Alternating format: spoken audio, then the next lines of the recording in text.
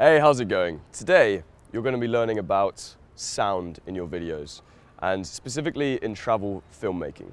So, this is something that's really underrated in this kind of travel filmmaking space. So if somebody's going out to make a travel video, they don't usually think about sound because it's going to be something that they use kind of as a music track. So you don't even think about recording sound, you just think, I'm going to point the camera here, don't worry about sound because we've got this big music track that we're going to use and no worries there. Sound is very, very underrated and it's super important. So there's a few different things that I'm going to be talking about in this video that you guys can go away and use in your videos, like implement straight away, that's going to give you a lot of flexibility in the sound that you're using and therefore a lot of flexibility in your videos in general.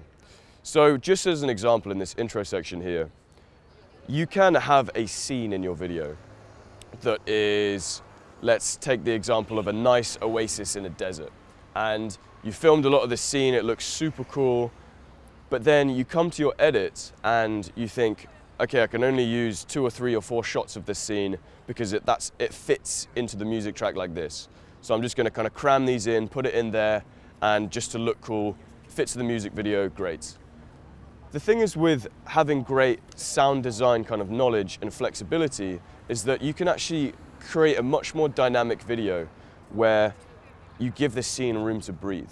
So you can have maybe an intro section with music, and then you have this big oasis scene and you're like, okay, this doesn't really work with this vibe and with the energy of this specific track. This is much more chilled.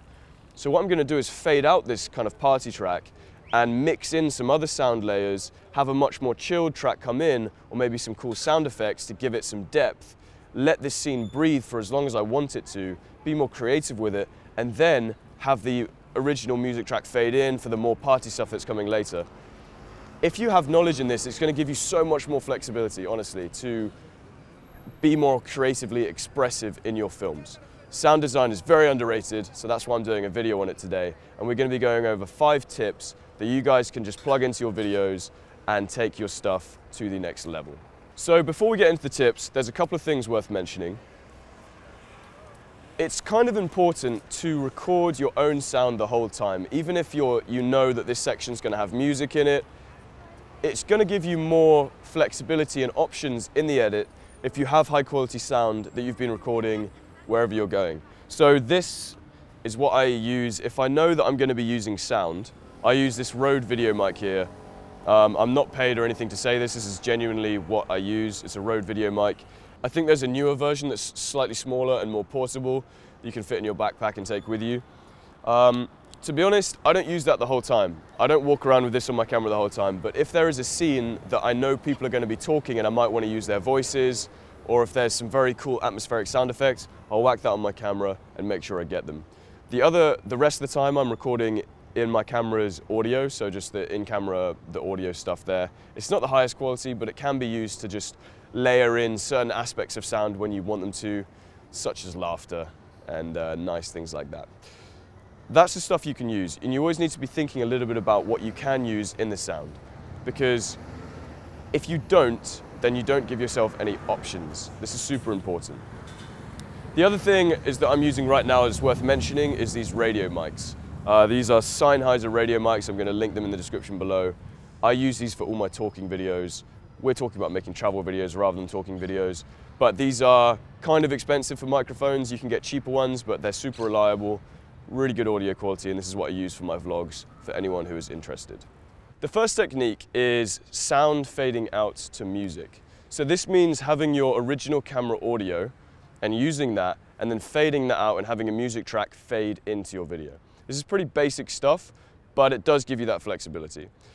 For an example, you can be giving your video context by using this technique, because if you have 2 friends talking and they're talking about, oh, we're going to go to the Eiffel Tower right now, and it's going to be great, and you're just filming this conversation, having this at the beginning of the video and then fading in a track as they start walking towards the Eiffel Tower and then it goes full music video mode can be really effective because it gives the video context. The audience are going to be able to understand what the hell is going on, and it gives it like so much more personality than just having music and cool visuals. To actually have people talking, people connect to people, this is going to make your videos better. So having this little technique here can start making your videos more flexible. You can do it the other way around as well. Have a music track, fade out, and then fade in the audio that is from your camera for a middle section of the video. Have people talking, have people laughing, even if it's just the atmosphere. If you're in a forest or something, you've got all these bugs chirping, you can just give people that nice sound. In my Thailand video, I did this with on a boat ride. I was just filming the boat, I was filming the ocean, and you could hear the ocean sound effects. And I was just watching the clip thinking, wow, this is actually really nice just with the audio. So I wanted to fade out the track, include just a bit of the audio, and it gets people more grounded in what's actually going on. And it makes that contrast as well, makes people just stop and kind of realize what's happening. If you just have a music track for 3 minutes, even if it's a great video, people can kind of just start nodding along. But if you kind of keep their expectations a bit, they don't know what's going on, you can have the track fading out, something else fading in, and people are going to be more engaged all the time. All right, so tip number 2 is to cut your music track shorter. If you've got, this is something that I just need to tell you, right? If you have a 3-minute video, but you don't have 3 minutes of great footage, don't make your video 3 minutes long. That's just number 1 advice, because you're just going to be filling in gaps for no reason with footage that is just kind of like, why is this even here? Not criticizing anyone's videos, but just saying, like, if you've got a 3-minute video and then you're like, oh shit, I just need to make the video as long as the track is because that's the only thing I know how to do, then you're just filling in the video of pointless footage that just doesn't even look good. People are going to get bored. So what you need to do instead, and I do this as well, is cut out a section of your track if you don't have enough footage. So you can make a 3-minute track into a 1:30 track, and your video is going to have that punch. So what you can do, rather than just kind of using a section of the track, you can start the track at the beginning, end it at the end. You can just cut out the middle section. Now this is kind of a complicated thing to do. There's details in that, but essentially you just need to find a point that is kind of a natural fade out in the music and maybe a natural fade in the music a minute later, cut out that, bring them together and put a crossfade in the middle. That's the basic gist of it, and you can get very natural transitions with this. People are never going to realize if you do this right, and it's really going to make your videos way more punchy if you don't have enough footage. Tip number 3 is mixing 2 different tracks together. So if you go and watch my Europe Spring video, you're going to see, I think it's about 5 different tracks mixed together within one video. Because I had so many different scenes in that video. I had so much footage from different places, mini sequences together, that using one big track for all of them just would have looked weird. And I wanted to make something more expressive, something slightly longer, something more creative. So I mixed different tracks together for the different scenes in the video. And you can do this as well, whether it's just with 1 or 2 tracks in your video, or whether you want to make a 10-track long video. You just need to mix those tracks together to create different scenes. And this is totally possible, it's totally doable. Sometimes the mixes together won't be perfect, but you can still get away with it if you use sound effects within the mix, is what we're going to get onto in the next point.